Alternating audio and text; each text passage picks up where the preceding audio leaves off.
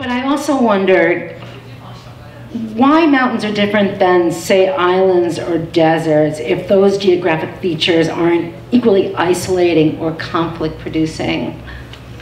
Well, an island is on water, and it's like a highway.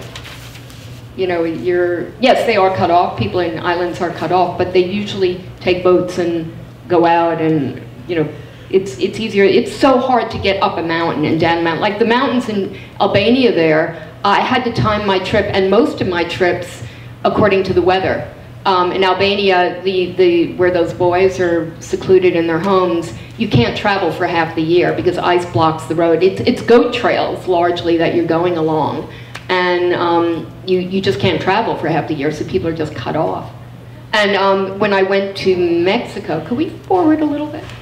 Mexico, oh, that's, okay, here's Mexico. Okay, look at these mountains. It's this area in Guerrero. When I was there was a freak double storm, like 2 hurricanes hitting each other. And I nearly didn't get off the mountain. These mountains were cut off for 2 to 3 months right after I left because the roads are just mud tracks, basically, and the storms were so severe that they washed away entire villages, and the government couldn't bring in help for 2 to 3 months. So